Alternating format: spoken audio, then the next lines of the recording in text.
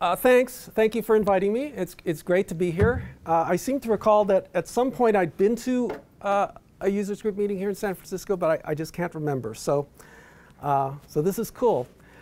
One of the things I love about the Salesforce ecosystem is that there's a real focus on solving problems. Right? You know, Salesforce is a customer company, and we, I think, generally obsess over solving real problems as compared to just creating technology for its own sake. So when it comes to blockchain, which is a mystery to a lot of us, even those who work in blockchain, if only because it's changing so quickly, it's important to have some context and look not so much at the technology as much as the problems. What are the problems? Are we solving the problems? And so on. So I'm going to start out by providing some context. And don't worry, because I will show you actual blockchain. But right now, I want some context. So it all starts with paper. Remember that stuff, you know, pens? We used to use those. And along came software, like word processors, spreadsheets, Paint, graphics, CAD. Things that do what paper did, but better, easier, the killer apps. And blockchain is going to fit in there. I'll get to that in a moment. Because blockchain is also a paper thing. Now, there's sort of a sense with blockchain that we all feel like, wow, you know, this is a great thing, this is a big thing, but we don't quite get it, and what's it going to be, and is it catching on, and so on. And there's this sort of suggestion, sometimes explicit, that, hey, those things took a long time to catch on also, like word processors and spreadsheets and so on. No. I was there, right? Gray hairs? Trust me. When we saw the first word processors, it was like, yes! And all those companies who built word processors and spreadsheets and all that kind of stuff, they did not go out and raise money or do ICOs or stuff. They shipped product, and people were throwing money at them so fast you couldn't believe it. I mean, I was a tiny niche of it. I did components for Visual Basic, and my first trade show there, we brought a bunch of boxes of product, not knowing what was happening. And we did not have time to talk to people because my staff was so busy swiping credit cards. They just selling products. So everybody knew that these apps were amazing. There wasn't this, it's going to be good for something someday thing going on. So blockchain. Blockchain's a ledger. Everyone will agree to that. The skeptics and the believers. It is a way of recording a list of transactions. It's doing something that paper used to do. But it's not the first time we've done ledgers in software.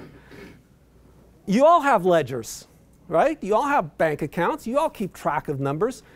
And you use Quicken, or you use an accounting program, or you use a spreadsheet, or so on. So ledgers in software is nothing new. But wait a minute. OK. Blockchain is a shared ledger, right? It's a distributed ledger. Lots of people can access it. Well, guess what? We have those too, right? These are networked. You all log in to your bank account or your credit card statement. When you log in there, that's a shared ledger. It's a secured ledger. It's a ledger that, you know, you have a certain amount of trust in the bank to keep track of your numbers and to manage as you take money out, and sometimes they take money out. But it's this trusted, secure ledger relationship.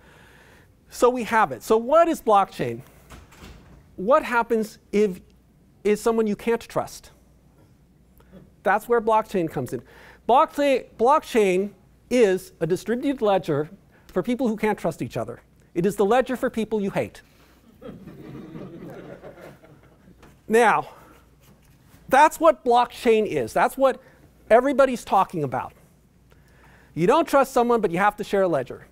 Now, I don't know about you. Maybe you spend every day saying, God, you know, I have this ledger that I have to share with people I hate. How do I do that?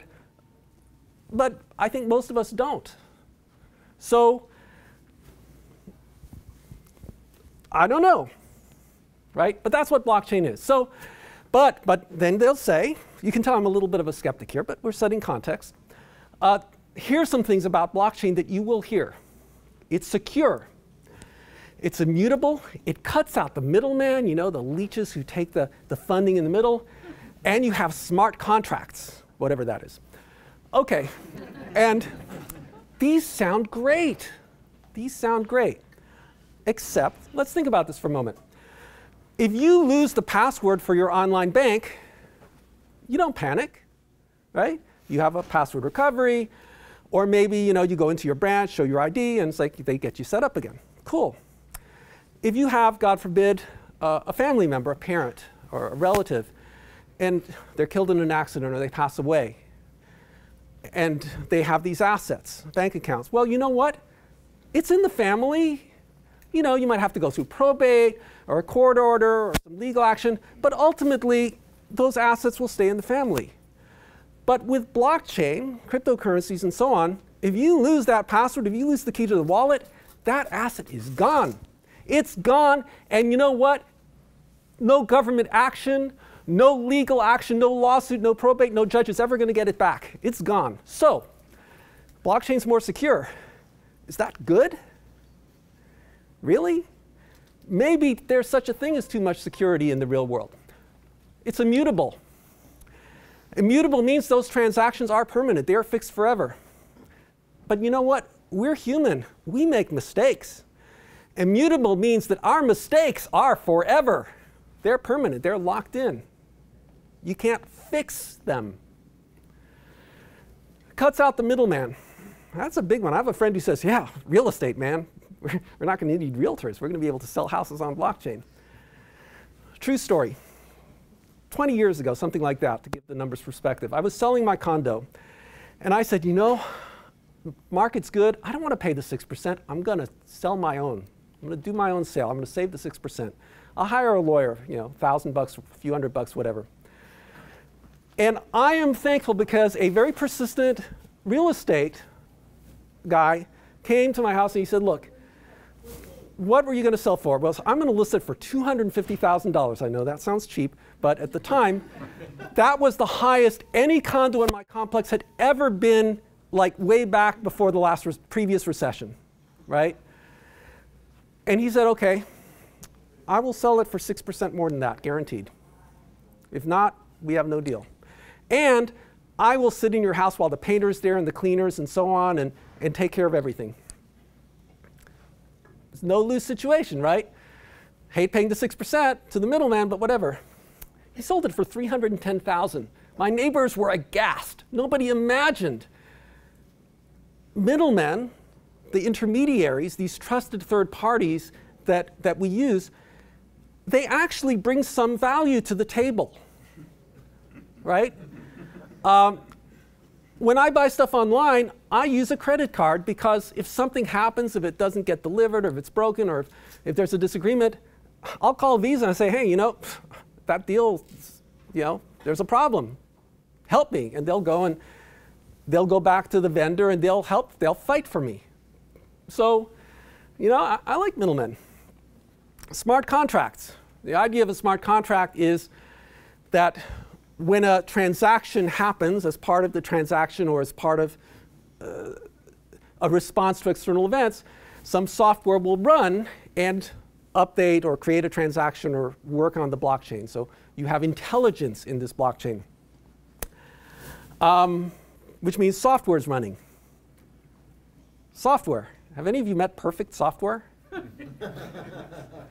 So the imperfections, the bugs in the software world, they're going to get committed and they're going to be immutable too, right?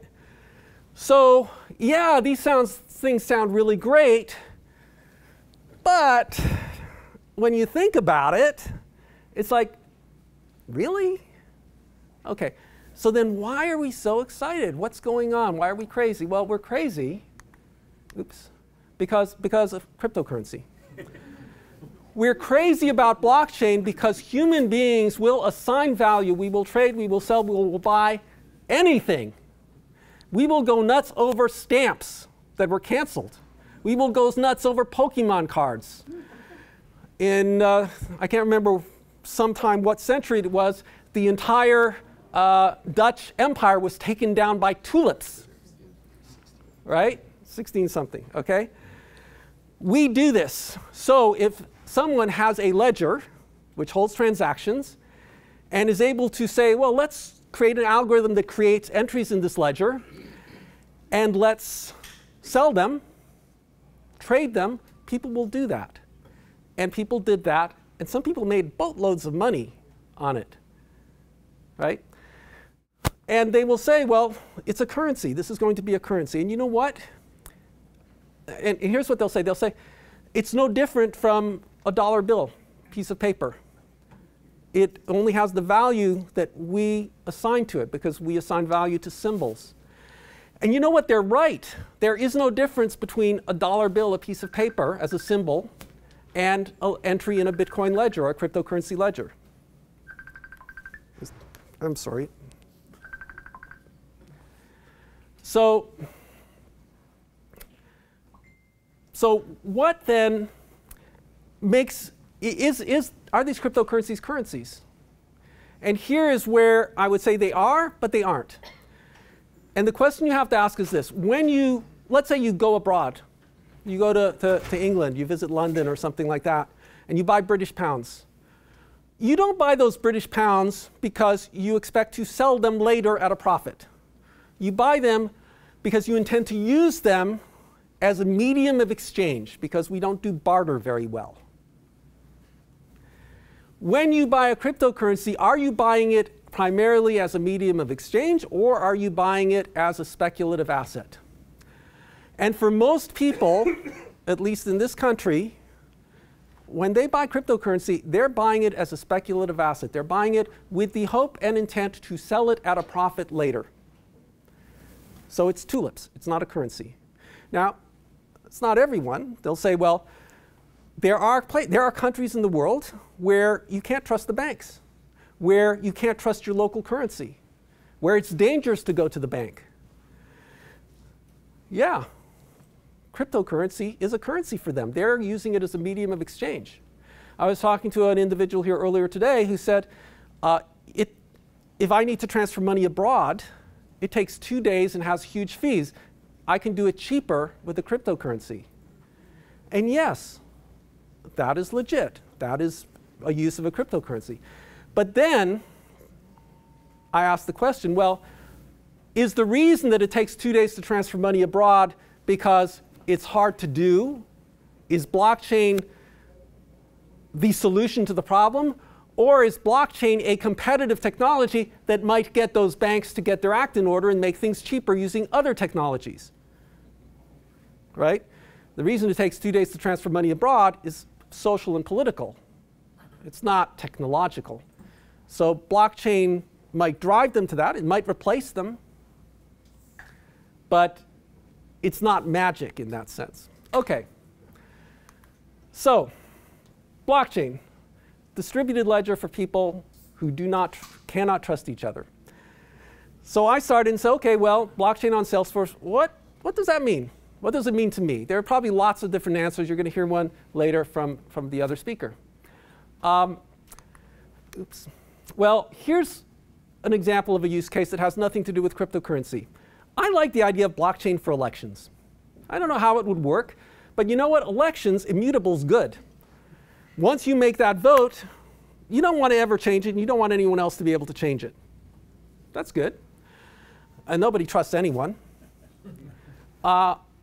Validation and counting would be so much easier if it was all on a public blockchain. I really like the idea. Now, I wish I could tell you that that would prevent debates over millions of illegal voters and who won the popular vote. It won't, because the people who would disagree are going to say, well, you know, blockchain is alternate data or something.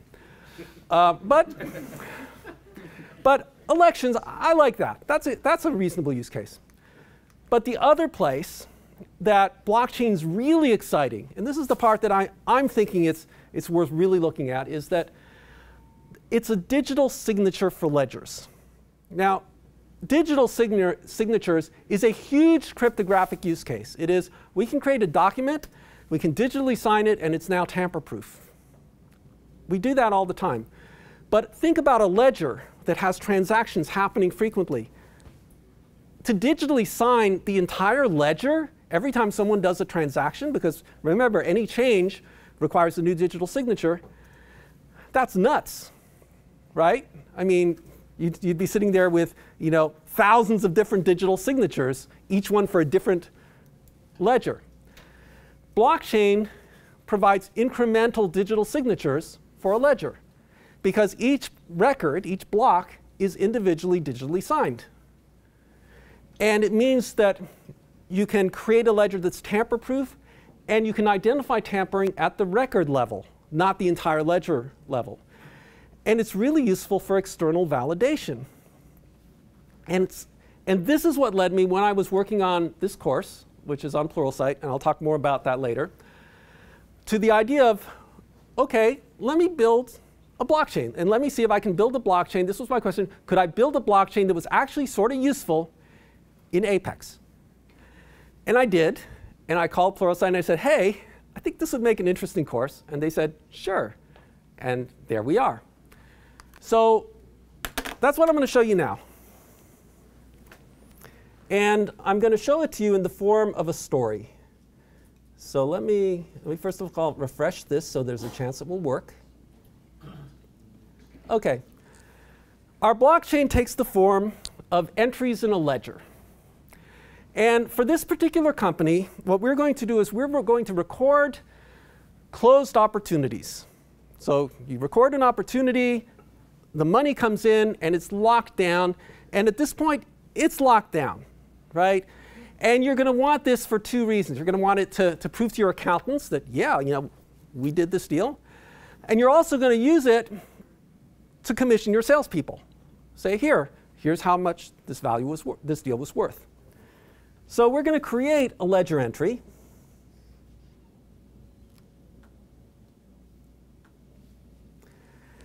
Now, in a real ledger, you would not have all of these fields. I'll tell you what these fields are. The first one is the block hash. This is going to be the digital signature for this entire object, this record, this custom object. The prior block hash is going to be the hash value of the previous block. Now, does anyone not know what a hash value is? Be honest. One person is at least scratching. OK, we got a few. Think of a hash value as a black box. It's a magic number that you can apply to any piece of data at all. And you can churn and churn and churn the data, and you will come up with a number. And the characteristics of this number are thus. One, that piece of data will always produce the same hash value, always. Two, if you make any tiny change in the data, it will produce a completely different hash value. And three, it is impossible to go back from the hash value and figure out what the original data was. It's a one-way function, a one-way hash is what it's called.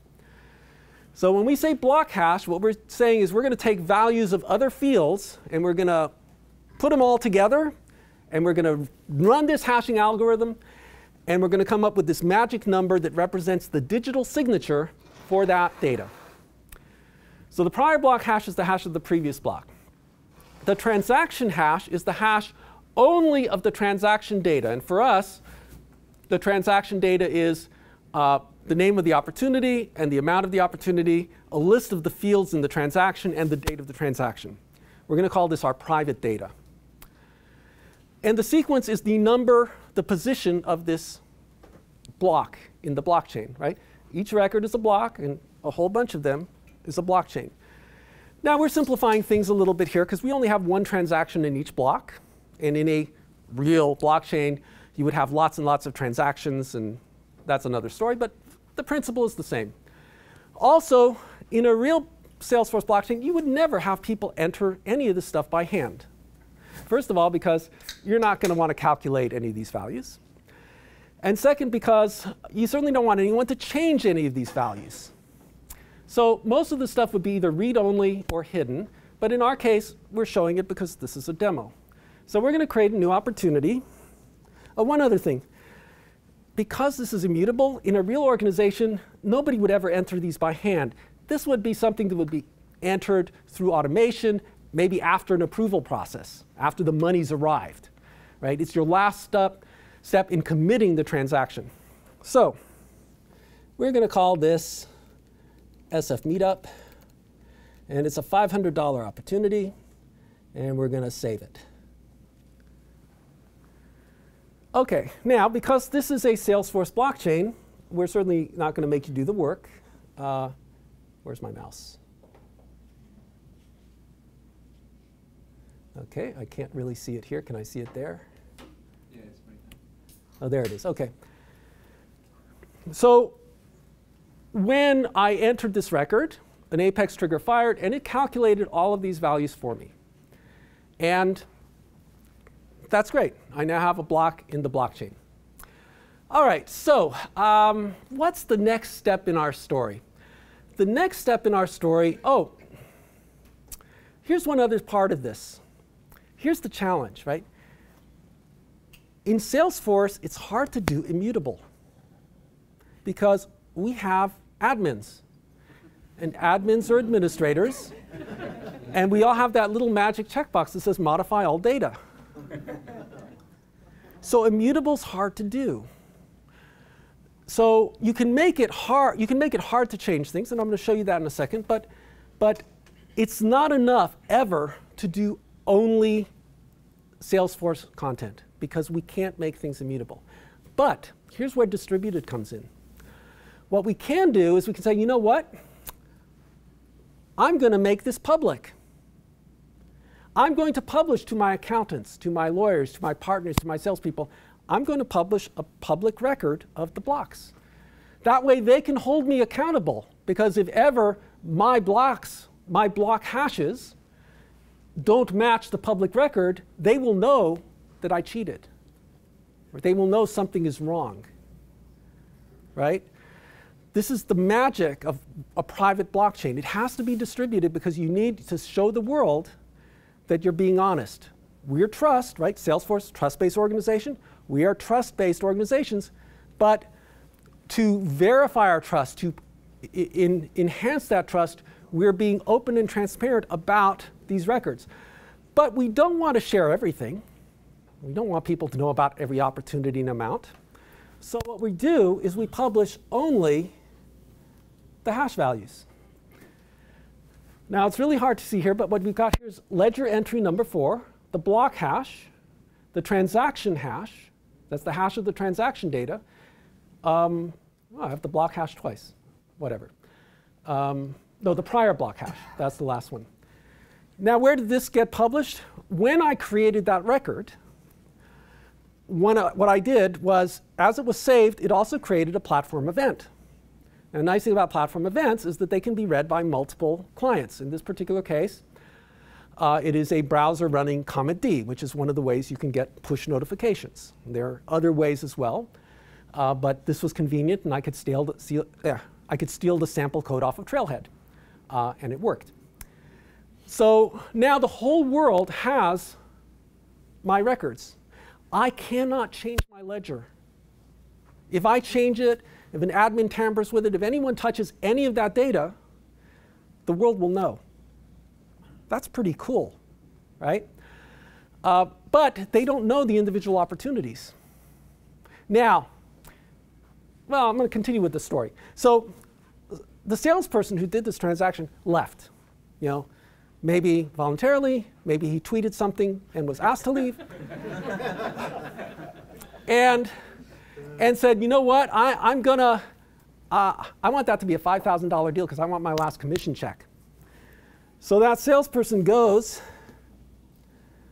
and goes to that record, and it says, OK, we're going to just take that number, and we're going to make it a $5,000 deal. And save. Right? They haven't taken away access yet. It's like, whoa. There's a notice, update of immutable ledger entry records is not allowed. Now, it's pretty cool. Now, the reason it's not allowed is, you know, even though I've opened up all security here, is I'm an Apex developer, and I know how to do triggers. So there's a very, very simple update trigger on this object that says, you can't update this object. No one ever can update this object. So that's pretty good protection. But our salesperson is creative, has friends on the inside, and says, OK, well, you know, we know that's how they're doing it, so let's go ahead and we're gonna go to that onUpdate trigger. And even though it's a production org, we are going to click that isActive button, and we're going to deactivate that trigger. Okay? I don't know if you can actually do that on production orgs for other triggers. Can you? You're not supposed to. I don't know. But even so, they could deploy it. They have ways. They could make this happen. And now, that person's going to go in, and we've got our $5,000 and hit save. Ooh. Now, here's the thing. In a real-world org, you've got hundreds of transactions every day. If somebody tampers with a record, you're not going to know. I mean, you might have field history, but you're not going to know. Nobody's checking, right? Nobody's looking every day saying, has anybody I mean, you've got thousands of changes going on there. You've got bulk uploads. Nobody's going and checking. So this would get missed. It could be missed for months. It could be missed forever. Except that this is a blockchain. And blockchains are self-validated because you know what? That transaction hash value, it's wrong. It doesn't match that number anymore, which means the block value doesn't match anymore. And every 24 hours in this org, some scheduled apex is running. And that scheduled apex is doing, I'm just going to fake it by running an anonymous apex code. And I'm going to execute it. OK, so it's busy. And it's validating the whole ledger. It's checking. It's recalculating all those values. It's recalculating the transaction hash, making sure the block hash matches, and so on. And somewhere there is a group that everybody important belongs to called ledger validation group. And let's refresh it. And it's going to come back and say ledger validation failed at sequence 4. Now, wow. Because your admins and developers, you can catch group chatter. You can raise alarms. All of a sudden, everyone, the CEO, everyone in this group says, whoa, our ledger is not validating. Something happened. And now you can investigate. And you can look at the exact record. And you can see who changed it and what time they changed it. And if you had field history on, you know what fields were changed. And you can fix it. And you can go and say, heads can start rolling. Right? So it's not a 100% technological solution, but it is a real-world solution. And the beautiful thing about it is this does not require any changes to any of your process, really. Right? The ledger, the blockchain sits on top of whatever your existing processes are. And you've just added this amazing ability to validate things. So let's go back to our ledger entry. Our field history, which I don't have turned on this particular org, but presumably it says, no, the value really was 500. We're going to save it. We're going to go rerun our validation. And hopefully, if I did this right, we'll refresh here. Did it get it? Did it finish yet? OK, I haven't seen a new message.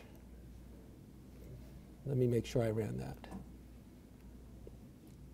Execute.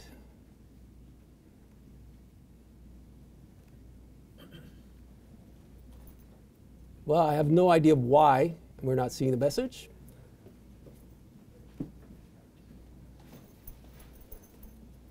Give it one more try. OK, well, trust me that at some point it should validate. The trigger. No, the trigger just prevents the locking. It doesn't prevent. It has no impact on the validation. So, I don't know. I would have to look and figure out why this thing maybe ran. It ran yesterday, or maybe it's just, no idea. But anyway, it will validate, and maybe before the end of the session, I'll figure out what it didn't do right. And it'll basically come back and say it's been fixed. This is the original failure, so I actually don't see the new post that should have come in from the new validation. OK, so let's continue with the story. And let's imagine for a moment that that salesperson, who's very annoying, says, no, it really was $5,000. And sues. So next thing you know, you've got lawsuits and discovery, and people are coming in and logging into your Salesforce org. And they're coming in there saying, well, you know, prove to me that it wasn't. You show field history, say, well, maybe you tinkered with that too. I don't know if that's possible. But you don't really want strangers in your Salesforce org anyway. With the blockchain, you can go to them and say, look, here's the published transaction log and chain. Here are the numbers for this transaction only. Figure it out for yourself. And they can run the hash, and they can prove absolutely that those transaction values were indeed the only ones that work with that particular transaction hash. So what you've provided is the ability to not only increase the level of trust, but to expose selected data to your partners and have it validated against the public blockchain. For example, when it comes to your accountants, what you might do is give them all of your opportunities and totals. Did something happen? Yeah, new posts. Ta-da! Told you it worked. Somebody was slow. Anyway. I don't know whether it was a delay. You know, if the validation's an asynchronous operation, it might have been a delay in the validation. It might have been a delay in updating chatter. I honestly don't know. Could have been some network connectivity issues. So for your accountants, what you might do is you might just give them all of your records. And then your auditors, instead of having to come in and get on your org and look at everything, they can look at and trust the data you've provided because they can verify it against the blockchain. So this is, in my mind, this is called a private blockchain. Purists will tell you this is not a blockchain at all, right? There's a lot of argument over what really is a blockchain. As a software developer, I consider it a blockchain if it is a set of blocks that use cryptography to chain. Makes sense to me. But I think that's a cool use. I think that is a cool, reasonable, something that people might want to do. Now, let me go back to slides. Here. I did make one mistake. So when I had this idea to do this blockchain, I did not do what I should have done, which is an ICO and raise millions of dollars and say, hey, I'm going to do Salesforce blockchain, and then I could get a lot of buzz, and then Salesforce could buy it. Instead, I spent a couple days and I actually built it. What was I thinking? But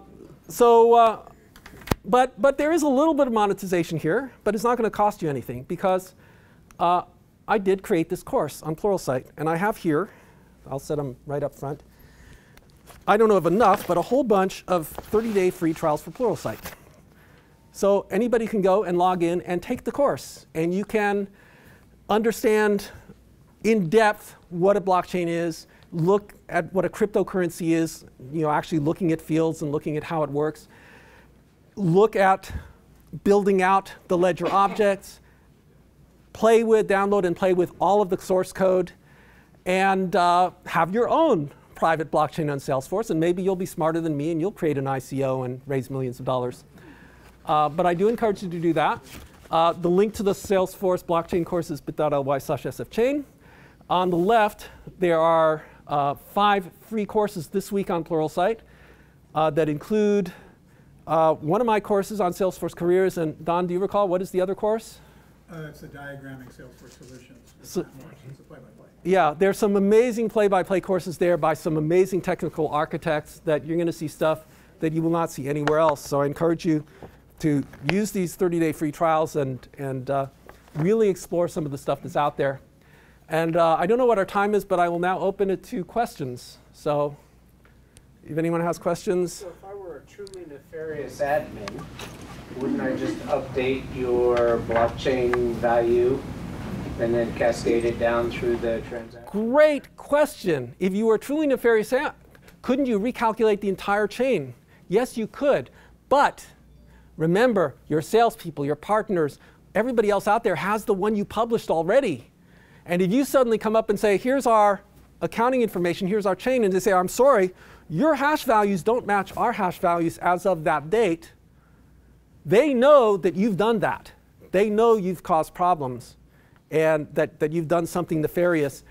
And again, heads will roll in the organization at that point. So, and they'll be able to trace back, hopefully, who modified the record and who did that.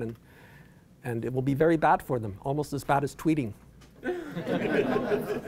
Any other questions? So, Yes?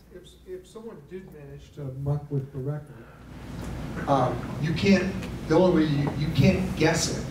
You have to know what the original values were to put it back. Yes. There's no other option. That's right. So if your nefarious admin didn't turn on field history tracking for those fields, that would be a problem. That's true. That's true. Could you not use another object type as a way of distributing? You can have multiple objects, additional ways. You could, again, this is a demo in principle. You could build this blockchain onto any object, because it's just fields, right? Yeah, but you could have multiple ledgers. Different servers around the world with their own ledgers have different objects, which, you know. Any variations you could build this using external objects. Yeah, exactly. Sure, using Salesforce Connect. Absolutely you could, right? The key thing is not, and please let me be clear, I am not even suggesting that this is the way you should build a blockchain in Apex, right? Like for production, for a real world scenario. This is a technology demo. It's a demo of the principle of what blockchain is, how it works, what it could be used for. And in reality, there are numerous possible approaches to do it. You might do it on Heroku, right? And just do it through external calls and build up secure things. You might publish it to the Ethereum platform or to some other blockchain platform and publish your records there. I mean, the opportunities are endless. The concepts, however, are pretty much the same. Yes?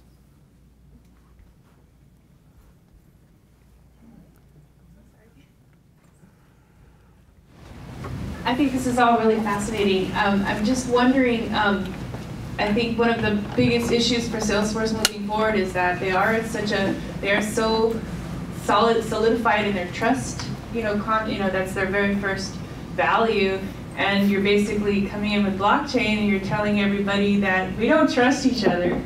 And and there's a reason, and we have heard of historic and newsworthy crashes and breaches in blockchain. I mean, I definitely, I'm a proponent, I think we all are, but I just feel like the trust kind of, doesn't it seem a little irreconcilable at this point? So there are two aspects of this. First of all, remember what I said earlier, that the excitement of a blockchain is primarily not being driven by the technology or the idea that, whoa, this is a great killer app. It's not like a word processor that said, wow, yes, that's it.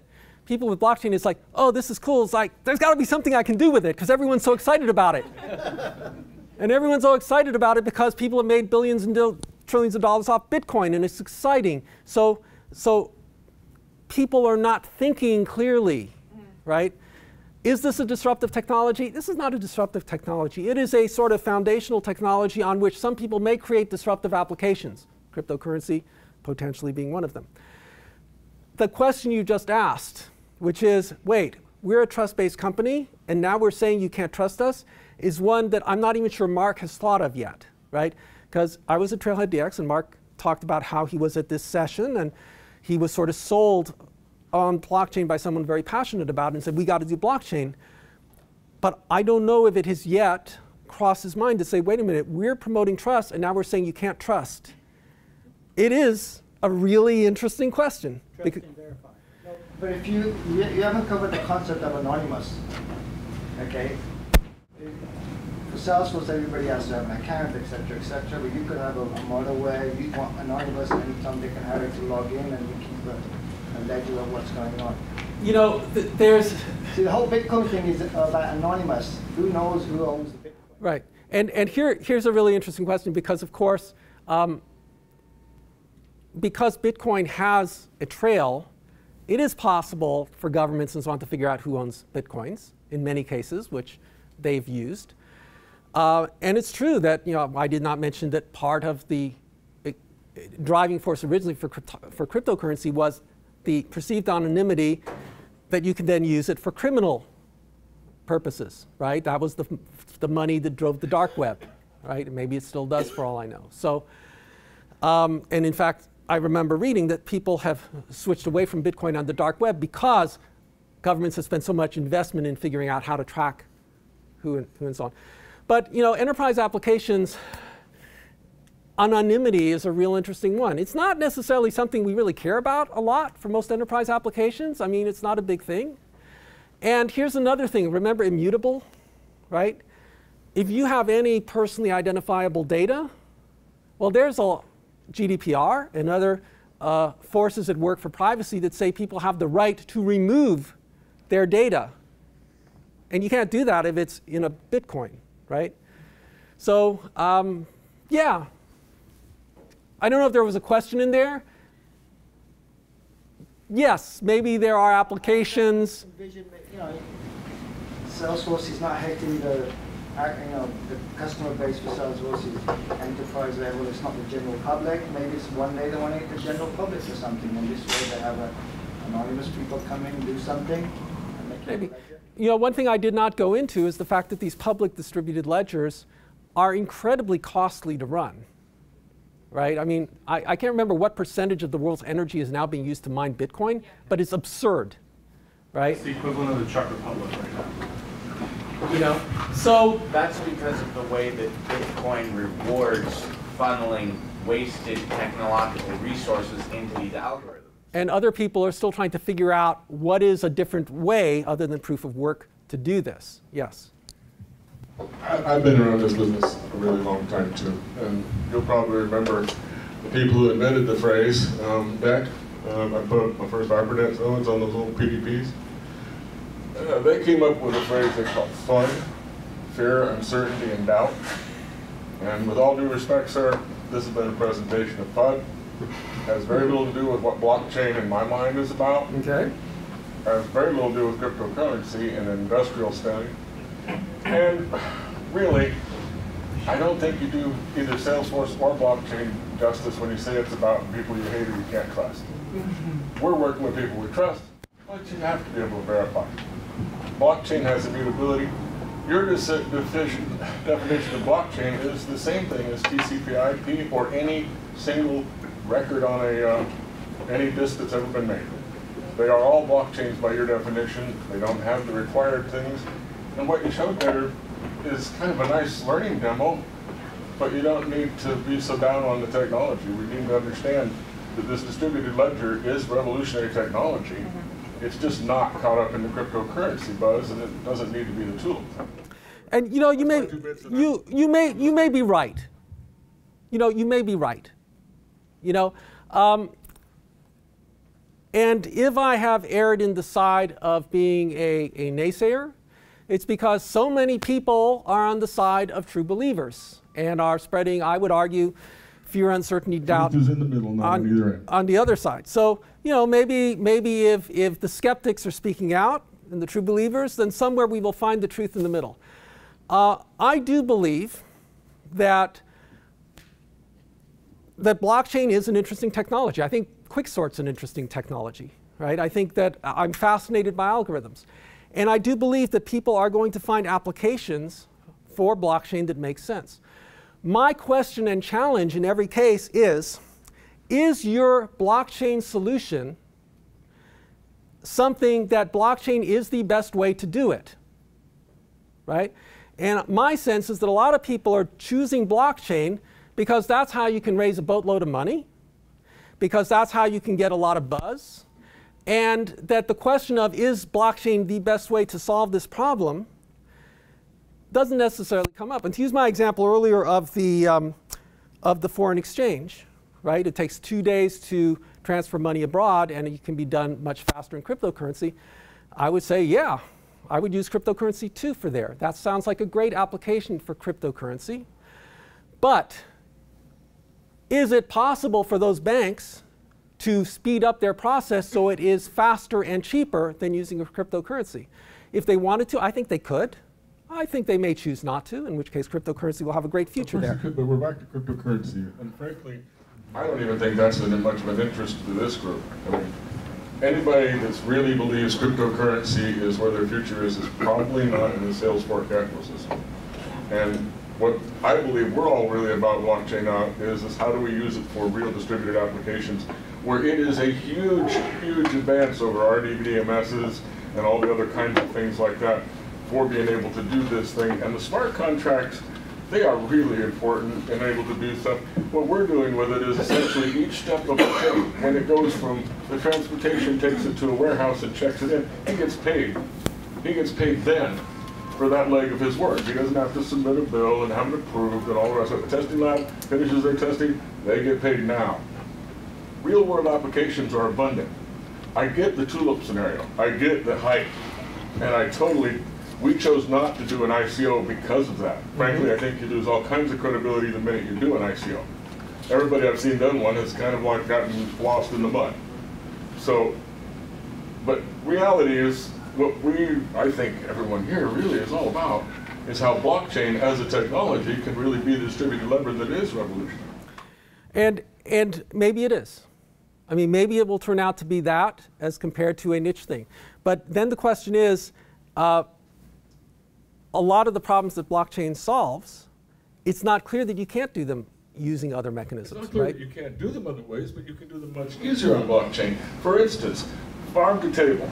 Walmart just implemented their trace and track system on the Open Ledger blockchain that tracks every piece of lettuce from the farm to the sandwich you just bought. Now you try to do that with the collection of RDBMSs and all the other systems and everything else that's out there right now or any other way, and it's not practical, it's not going to happen in real time, and it's not going to deliver the value to the customer that he can actually see what is in his sandwich. Blockchain is the only technology that was viable to do that on, which is why it hasn't been done before. I have a friend in the seafood business. They have the same problem. They have finally built a blockchain so that there's a chance they can connect all of these other systems together in one place where they can actually see what's happening for track and trace. There are real applications. They're really good applications. They have nothing to do with cryptocurrency. And I think you're going to see more of them. And what I really look forward to is the point where we get rid of the hype and we get rid of the craziness that's around it, that is brought about by the cryptocurrency, and that it becomes. The tax day did a lot of that. And when everybody got hit with their capital gains, the fire went right out of that whole market, right? And so these days it's not quite so exciting, and everybody got burned.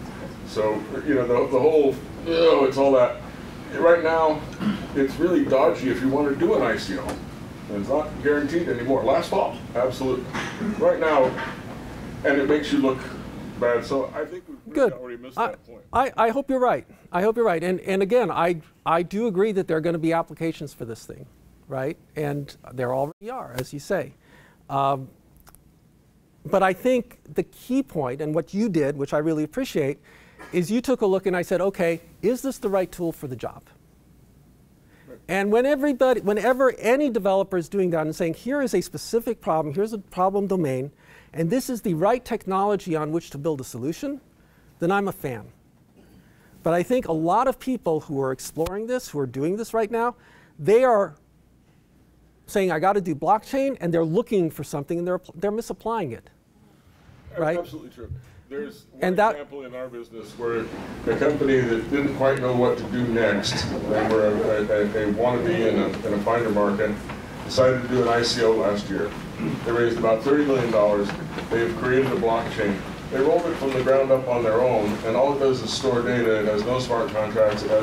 It's useless, but it satisfied their ICO investors, and they're kind of in a corner now, getting ready to die and trying to find some way to sell this blockchain that only records data and doesn't do anything else. So absolutely you're right. There's been a lot of that. I do believe we've passed the peak of that with the Bitcoin fall and with the tax capital gains issues. The majority of the heat's fallen out of that, and we're getting back to a point of rationalness about it. I hope you're right. I think we're beginning to get there in the sense that people are at least a little more willing to be skeptical. But I really appreciate you bringing this up, because it's good. Right, that, a little bit over, so sorry. Last quick question here. Okay. Yeah, just to bring it back to something that's to bring it back to out of the philosophical or out of the strategic and into something very tactical. You talked about a distributed database, and when I initially was thinking about that, I thought, well, you know, lots of clients logging on to a cloud-based database, but really you're talking about local copies, right? That would be proved different from something that had been tampered with. Yeah, I think one of the essences of blockchain is that you don't have one absolute source of truth, but it is distributed, and everybody sort of has their own record. The big difference between a public and a private blockchain in this sense, at least as I present it, is that this is a read-only distributed database where everybody has their own copy of the blockchain that they can validate and so on.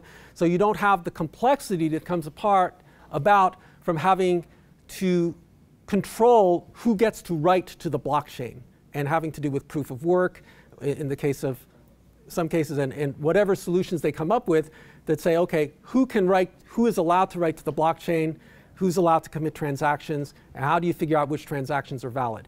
We get to avoid all of that in this solution because Salesforce and your org controls which records are valid, who gets to write to the blockchain. But you have to have the distributed nature, or you're. So in addition to what you showed us that you built in Apex, you would also have to build a distribution network for that, a periodic, here's today's copy. Well, I cheated here, and I said I'm just going to use Salesforce platform events and publish records as they're created, and anybody who wants to can subscribe to the platform event, because you can have multiple subscribers. Cool, thanks. Lots of technologies you could use to do that. Anyway, Thank you very much, as you can Dan. see, a lot of debate and discussion and disagreement in this area. So thank you, and thank you all.